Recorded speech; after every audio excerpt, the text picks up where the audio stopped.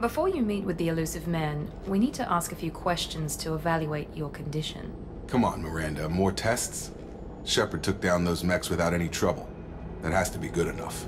It's been 2 years since the attack. The elusive man needs to know that Shepard's personality and memories are intact. Ask the questions. This is a waste of time. I feel as good as ever. The sooner we start, the sooner we can be done. Start with personal history. Okay. Records show you grew up on Earth. Tough environment, no parents. You enlisted and you survived a Thresher Maw attack that wiped out the rest of your team. Do you remember that? I lost a lot of friends that day. Going through something like that changes you.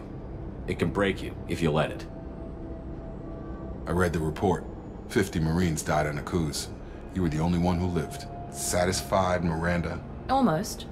Let's try something more recent. Vermeer, where you destroyed Saren's cloning facility. You had to leave one of your squad behind to die in the blast. Gunnery Chief Ashley Williams was killed in action. It was your call. Why did you leave her behind? I left a friend to die that day, and I didn't do it casually. But I had to save as many people as I could. Ash gave her life for the rest of the team. Without her, I couldn't have stopped Saren. She died a hero. I understand, Commander, and I wasn't judging your decision.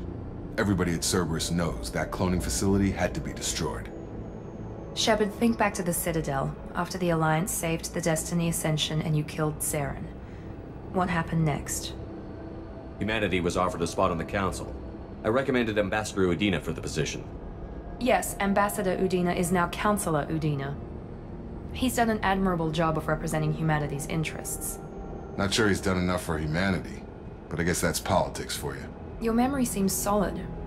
There are other tests we really should run. Come on, Miranda. Enough with the quizzes. The memories are there, and I can vouch for Shepard's combat skills personally. I suppose you're right. We'll have to hope the elusive man accepts our little field test as evidence enough.